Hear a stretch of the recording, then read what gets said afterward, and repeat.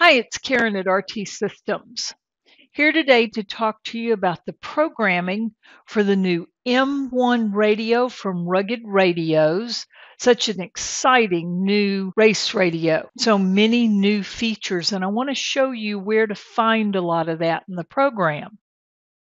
So you get the program, you get it downloaded and installed, you open it up, and you've programmed other radios. But this one, you take one look at it and go, where do I put anything into it? It's not at all like the RH5R V2, where you have all these lines you put things into. It's not at all like the programmer for the RM60, again, where you have all these channels you can put things into.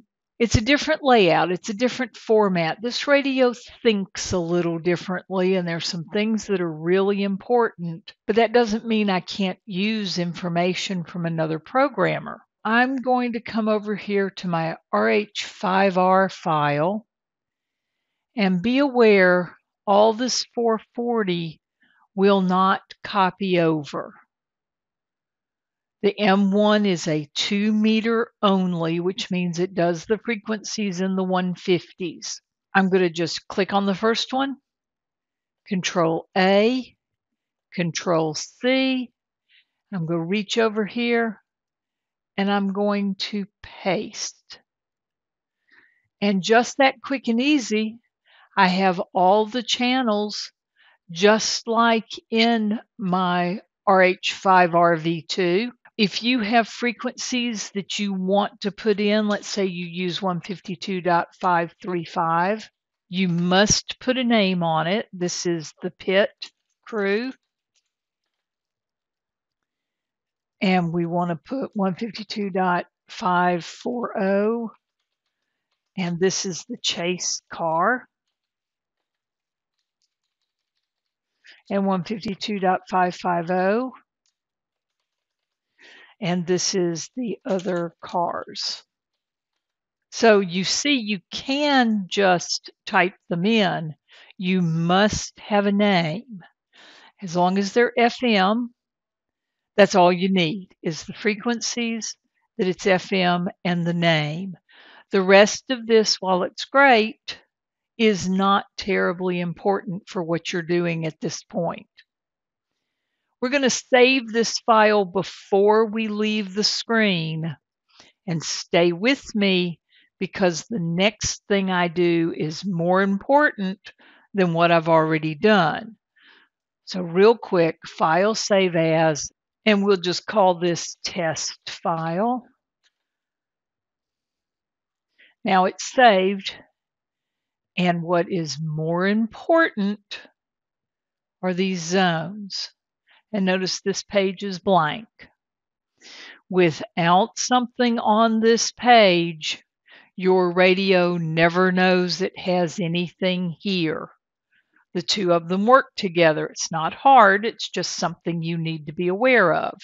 So we'll go to zones and we'll name this first zone racing. And we'll click on edit. And that was these three channels down here at the bottom. Now, this radio has an A band and a B band. And although it displays them one at the time, you don't want to bump a button and all of a sudden end up in the B band and not have your frequencies. So I would recommend, while you're in here, put the same ones in B.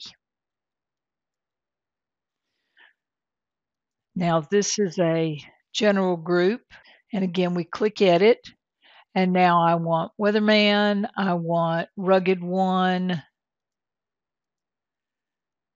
and I want Rugged 2, and I want Rugged 3, and I want Rugged 4. And again, do the same thing on this side. I want Weatherman, want Rugged 1, Rugged 2, Rugged 3, Rugged 4. And those are all now in this group. You get the idea. I'm sorting them out into groups that they're usable. You may just want to put an all group and start at the top and just add them. There are 64 channels to a group. It'll let you know when you run out. And come over here and just add them.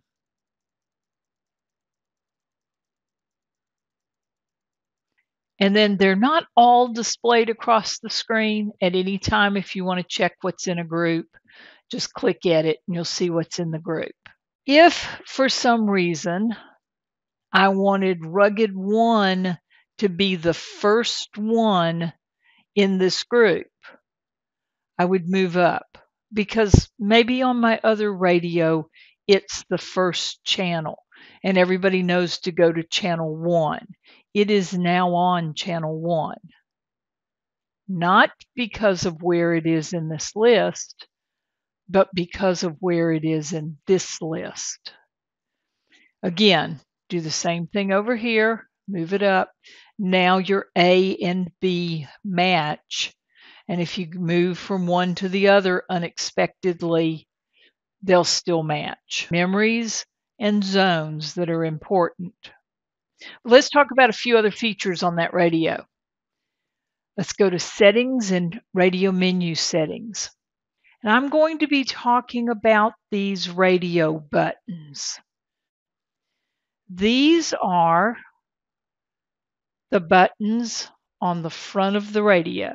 The gear, the AB, the P1, P2, TXT, and lock button. They're set in my file. The gear takes me into the menu, and there are a lot of things you can do in this menu. The lock brings me back out because that's return. It returns me from the menu. Let's talk about this AB button. Remember when I was setting up zones, I explained to you you needed to put the same thing in A that you put in B. And here's why. You notice there's an A right here on the screen? Well, all that means is that it's analog. I'm talking about this A right down here. And I want you to pay attention. I'm on channel 3, and I have an A and I have a B. And notice here I'm in channel 1, and here I'm on channel 3. That's why I had you put the same channels in both of them. While you may change channels, at least you can then turn the knob and get back to where you want to be. If I hold AB, I will get this all alerts tones on and off. In the program, I can change that to do something else. These are all menu items for the radio. P1 channel is channel 1. Notice right here I've changed to channel 1. P2 is channel 2. I've changed to channel 2. TXT is messages.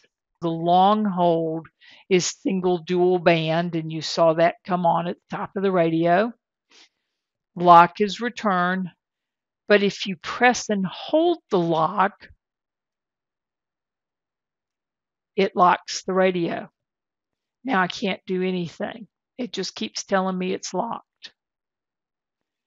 Press and hold again, and it unlocks it. You can see what they're going to be doing, and you can change it to another menu item that might be important for you. Have fun, drive carefully, enjoy that new radio. It's going to get you a long way. We're here to answer questions. This is Karen, 73s.